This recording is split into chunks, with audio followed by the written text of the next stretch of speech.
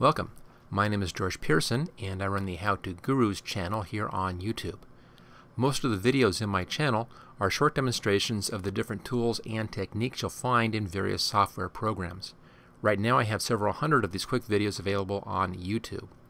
This video though is different. This is part of a new series of longer demonstrations that I'm doing to show you how to complete complex projects from start to finish using a variety of techniques and tools. All of the images I use in these projects are in the public domain, and I've included a link to the pictures in the video description in case you want to work along using the same images. Okay, let's move on to the project. In this Photoshop Elements text project, we're going to make these glowing letters, and I'll show you how this is done. It's actually a pretty straightforward process, but it's a little bit tricky, so you have to pay attention on this one. Okay, I'm just going to pull that one out of the way, and let's bring up a new file here. Blank file, there we go. And we'll do this on this file. And I'll zoom in just a bit. That looks pretty good. Now the first thing we want to have is a nice black background in here. So let's just grab the paint bucket. Your foreground color is probably already black. That's the default color. If it isn't, just go up here to Window and Color Swatches, and you can choose black right there. That will then set that as the foreground color. Okay, so there's our black fill. We now want to take our Type tool, and let's check our type color. White's pretty good. We won't be keeping it as white. We'll actually be putting a gradient into that, but white is good for right now.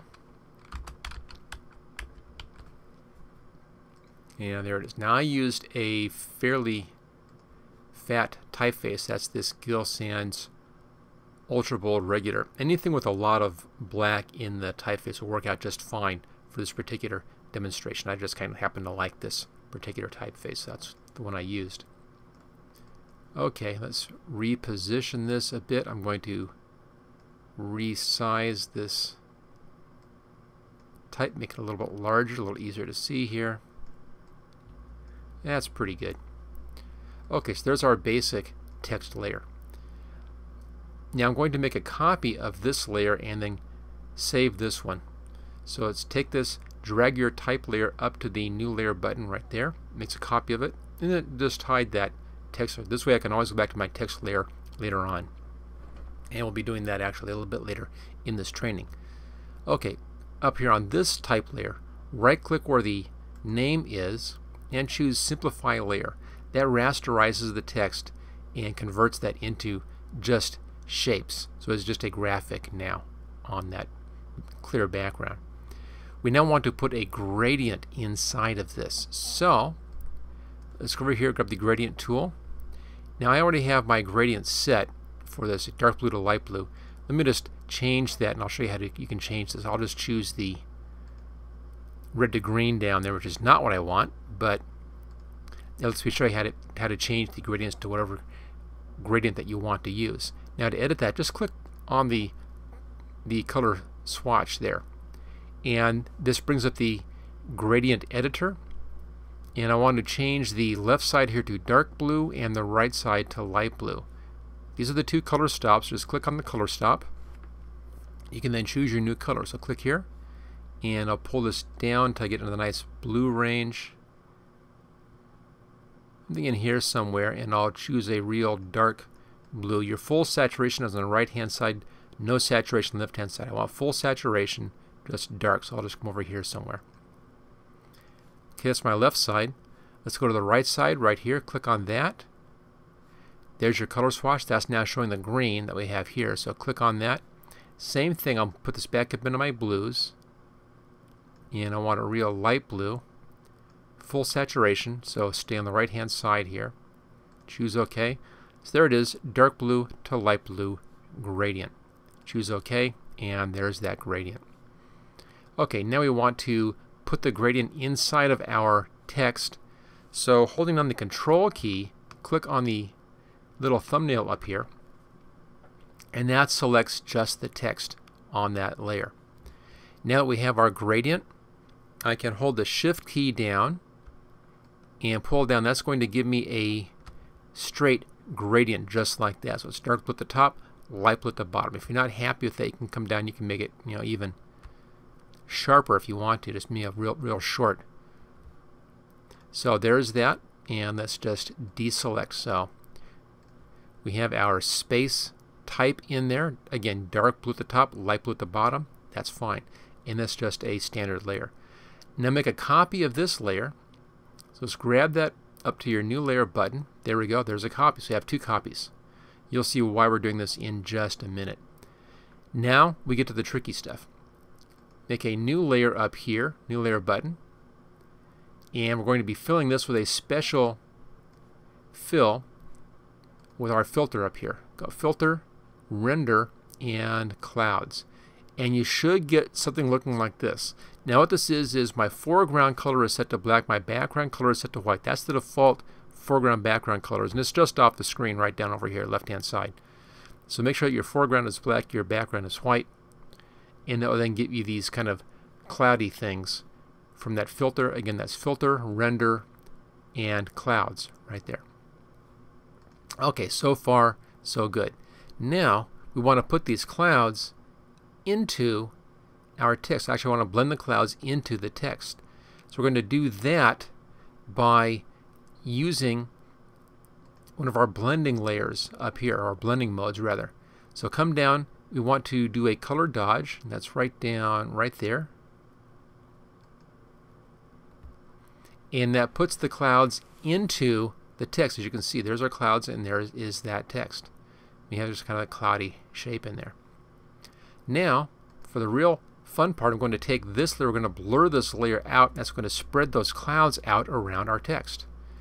So, make sure you're on that top text layer, Filter, Blur, choose the Gaussian blur. There we go.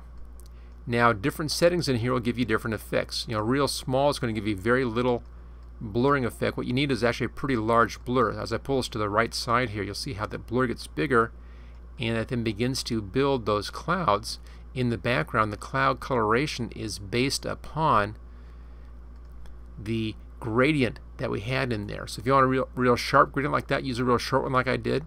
If you want a longer gradient, then use a longer, or your different gradient, you want to have a longer gradient for that. Let me just demonstrate that. I'm going to delete these 2 layers.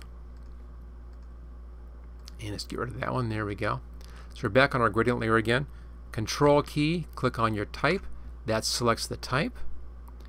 Go back to our gradient. It should still be in that same dark blue, light blue. There it is. I'm coming outside this time. Hold the Shift key down, come outside, and pull a little bit longer this time. Makes a more subtle gradient. There we go. Not quite so sharp. Deselect that. So we'll see how it looks this time. So just doing different variations on that so you can get the idea of how this whole thing works.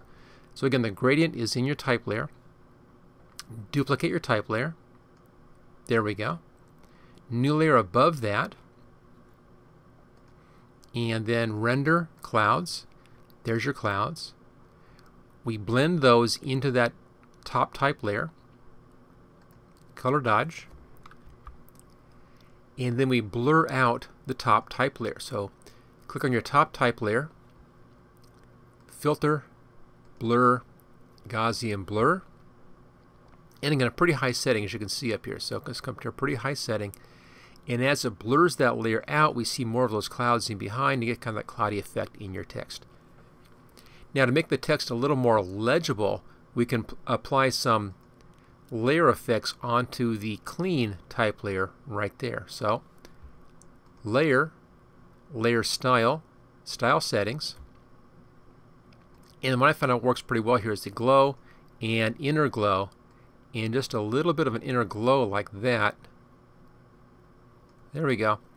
And that gives us kind of a nice light edge on this. Another way to do this would be to do a bevel and actually apply a little bit of a bevel to that. Different approaches. I kind of like the inner glow person. It's a little brighter. So we'll go with the inner glow on that, giving us that edge. And there it is. There's those glowing letters. Now let's do something different with this one. I'll put all of this, we'll just hide all of these, bring our type back up again, and let's change the type and do the whole thing, but do it in reds and yellows instead, and see the difference in the effect. We'll just be using different colors, really. Same setup, but different colors. I'll just change this text here. Let's make it say glow this time. There we go. Again, that's why I saved that text there. I can always go back and make new layers from that basic text layer. Same thing, copy that layer, new layer button, there we go. Let's hide that one. Right click where it says, you know, the name of the layer, right click, simplify layer. And there we go. We now can put our gradient into this one. Let's do a different gradient this time. Grab our gradient tool, click on the gradient, and let's go over here, left hand side. Let's make this one a red. I'll come way down to the bottom here, kind of a bright red.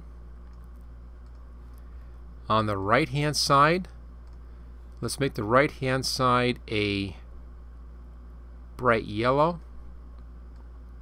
Maybe a little bit of an orange in there, kind of orangey yellow. There we go. So red to kind of an orangey yellow with your oranges in the middle. There's our new gradient. And once again, hold the control key down while clicking on the thumbnail. That selects that text. We're still on the gradient.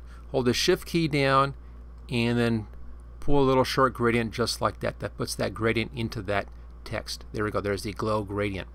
We can then deselect.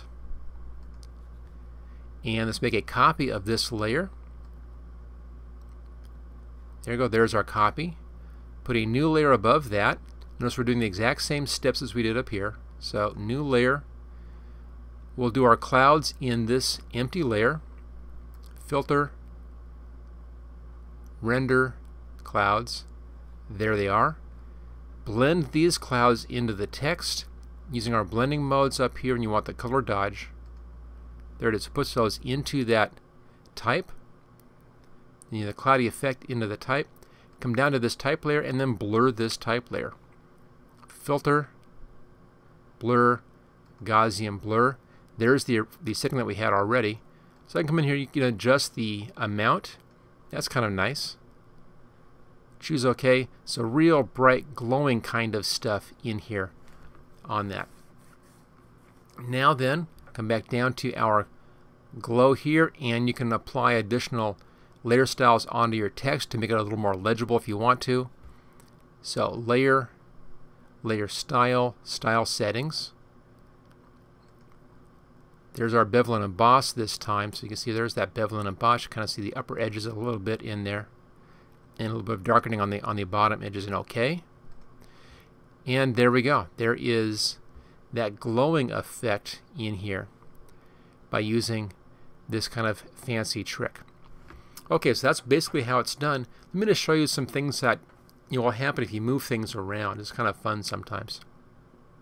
If I take this, pull this underneath so that the blurred out is behind the text, notice how the text is a lot easier to read now. I've actually moved that underneath instead of putting it on top.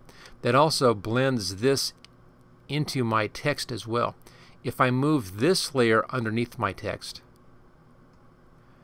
notice how now the blending of the clouds is only going into the blurred out word in the background. So we have a clean type layer and then kind of the cloudy stuff in the background. Based on the same techniques, it just has a different look to it. And the reason is that we're blending the clouds only into what's underneath of that, which is the blurred out text. And this is above that. So you can do those kind of little fun tricks as well. You can even do different things. If you want to just take those out, and I'll bring these up. So I now have the blur that we made with the blue coloration, and again the same clouds, and that is giving that blue in there. So we have the blue clouds in the background, and then our orange coloration letter down below. So you can kind of mix and match these as well for some really interesting different effects. So there we go. That's how to make that glowing text look. Thank you for watching this special Photoshop photography project video. Don't forget to subscribe so that you will get first notice of new project videos in the future. Just click on this link right here where it says subscribe here. You can get all 12 project videos in this series along with 26 special videos demonstrating the tools and techniques that I used in these projects by clicking on this link right down here. And then thank you again for watching this training video.